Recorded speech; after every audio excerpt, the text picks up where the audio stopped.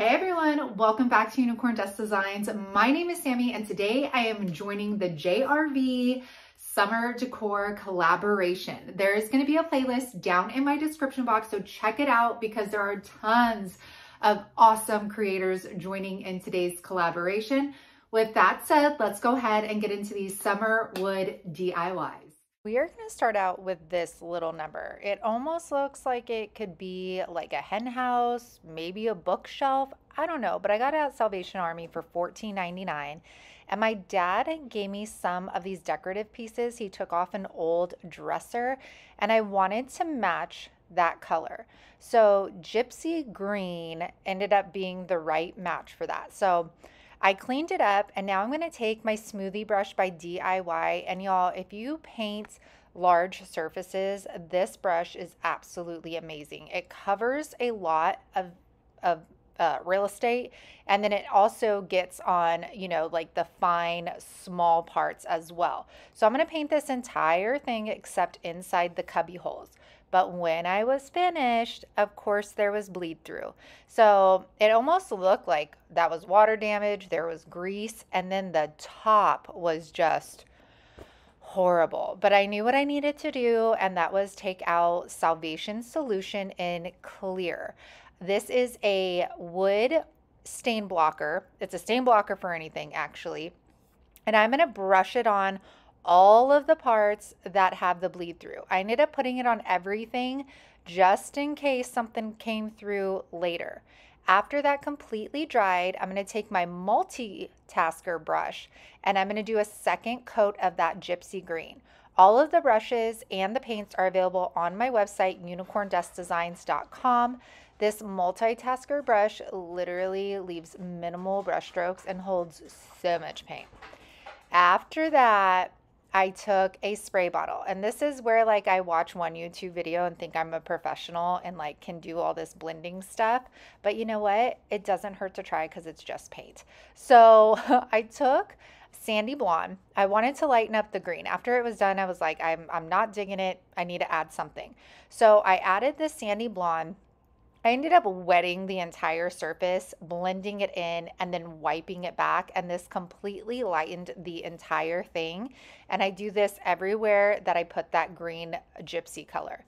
Now I'm taking a spray bottle and it's mixed with 50-50 liquid sunshine and water. And I spritz that on and then I move it around with my heat gun. I wanted this to look like almost like a potting bench, like it was in somebody's garden. They put their gardening tools in there, pots, and it's set out and, it is starting to weather. It has drips on it from the rain. That was the look I was going for here. And you'll see that I add flowers later. So I start from the top of the wood pieces so it looks like it's dripping down, and then I just catch the drip so it doesn't fall inside the cubbies. And I'm going to do this same process with the side. Now this might not be everybody's style and that's okay, but I'm all about trying new things, and I've been really into watching painting furniture on YouTube. So you know what? I'm going to have fun with it. So after that dries, I'm going to get these ladies in waiting. There's 4 of these big transfers in the IOD pack, and I am going to go ahead and push down on that transfer as I'm lifting the sheet up. I'm then going to burnish it, and then I do a different color flower on the opposite side of this shelf. I'm going to take those little decorative pieces and I'm going to take the Quick and Thick Titebond and I'm going to place those on the 3 pieces of wood that are in the front here. After that dries, we are going to take DIY clear wax and then I'm going to go in with dark wax. So I did the clear wax first. That way my dark wax will be more movable for me and I can wipe it back if I'm not digging how dark it's getting. But you guys, I was digging it, okay? This gave it this grungy, decrepit look. It has had dirt on it. It's weathered. The paint's coming off. I loved it. And after this, you guys have honest opinions. It's okay. It's all right. And how gorgeous did she come out. I'm gonna name her Lola. Don't know why, but look at the spindles. Just a great added old touch. It was a great way of repurposing these and giving this piece more detail. And then we have the drips of the liquid sunshine on there. Oh, look at how good it looks, so decrepit on the sides. It makes me so happy. And now I want to show you guys the other side with the other color flower. And I need to know what you guys think about this down in the comments. I really love the way that it turned out. I just had to trust the process. It might not be everybody's cup of tea, like I said before, but I am definitely digging it, and I'll be happy to have it in my booth for sure.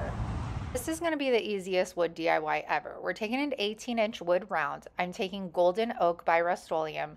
We're going to stain the front, the back, and the sides. I was inspired by someone I saw on Facebook. However, I cannot find the post or the picture. But I am going to pop this out in the sunshine, and it will take about 10 minutes to dry up.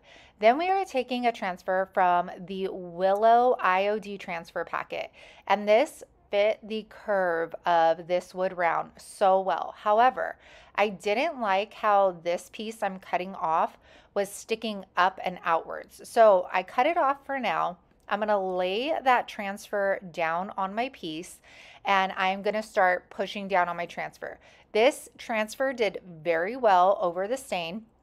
I usually do not clear my items before putting a transfer on. However, it doesn't always work out, but neither does it when you put a clear coat either. So you do you, all right? But it worked. We're good. So after doing that, I'm going to burnish it as well to make sure that it's stuck there. Now I'm going to take that other transfer, and I'm going to find the placement I want to put on it. So I'm going to cut it down just a little bit more. And I didn't even have to. I mean, it looked good that way, but I decided to put it on there and then, of course, burnish it, and we are done with that transfer. Next step is taking Big Top, which is our clear coat. This is like a polyacrylic. It's water-based, it's food safe. I'm going to put 2 coats on the front and 1 coat on the rest of it. I envision this being like a tray that somebody is going to put candles on and a book or a little like trinket dish. That was my vision going into this. Not necessarily for a wall hanger, but it could be a wall hanger. You could add words or whatever you wanted to the left side, but I was definitely seeing a tray. So that was such an easy wood summer DIY. And what's nice is that that print that's on the right side, you can still show that while like it's on your table, and then put all the decorative pieces on the plain wood. So comment with a flower if you liked this wood round. Just checking in on you guys to see how you are enjoying today's video. If you are enjoying it, please, please, please leave a comment down below. It's a free, absolutely free way you can help my channel grow here on YouTube. And you guys know the drill. If you're digging me, if you're digging the DIYs, if you are digging the channel, please make sure to like and subscribe. And if you're new to my channel, hello and welcome. My name is Sammy. I am a crafter, a wife, a mother of 3, and I am someone who believes that crafting and family go hand in hand. I am always down to have a good laugh, and I love playing around with colors, and I love trying new things. So I hope you stick around. And you guys make sure to check out that playlist down in the description box, and let's get back into the video. Our last bundle of DIYs, we are gonna go into that Willow transfer again. I can't believe I have this many of them left because they're gorgeous. I'm gonna use 3 of the birds that come in this packet, and we're gonna take a bunch of random pieces of wood that were in the garage. I'm gonna start off with Prom Queen and Skeleton Key.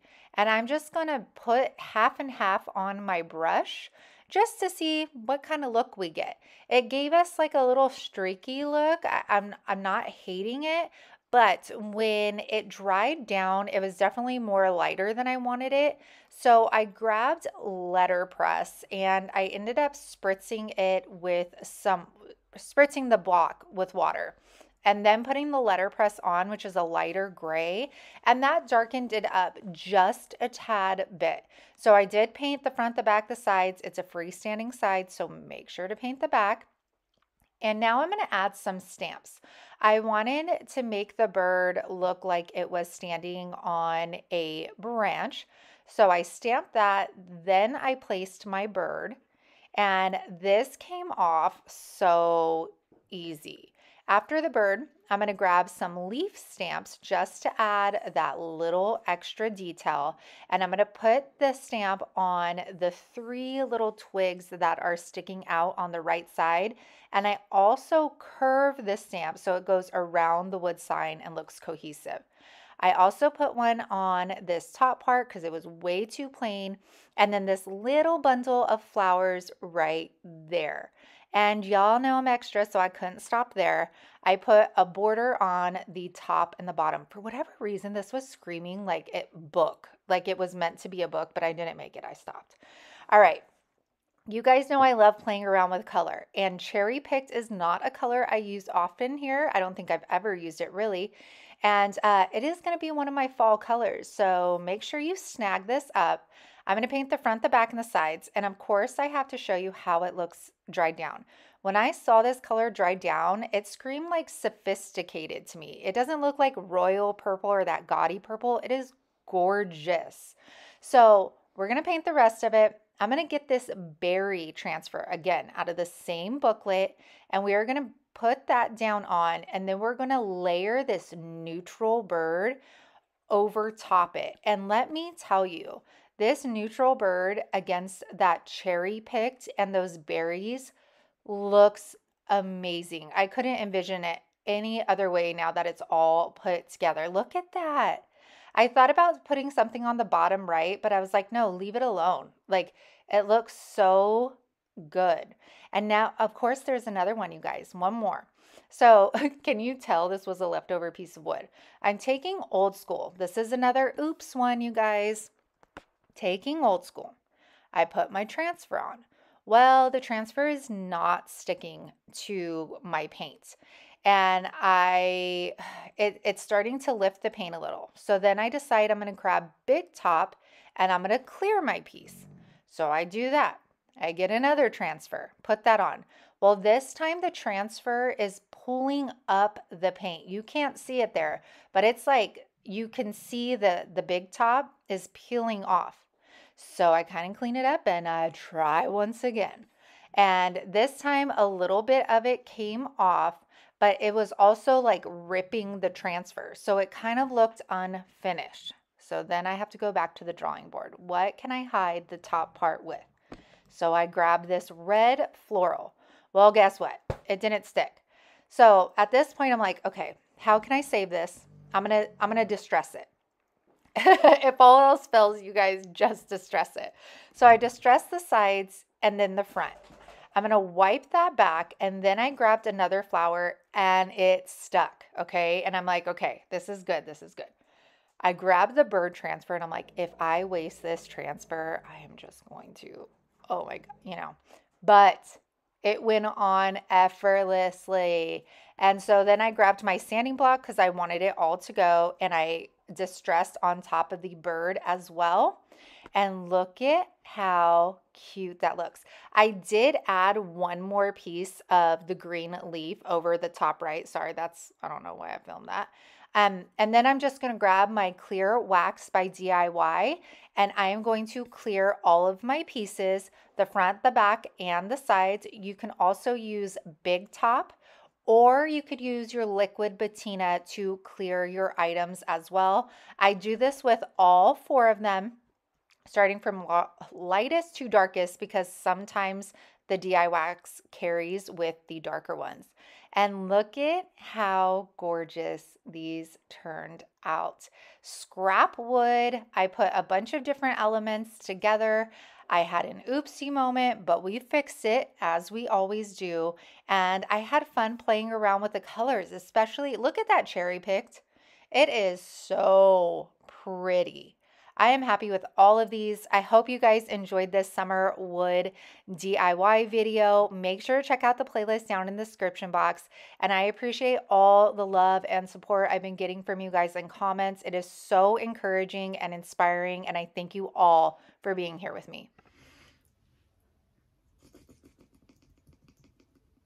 Okay.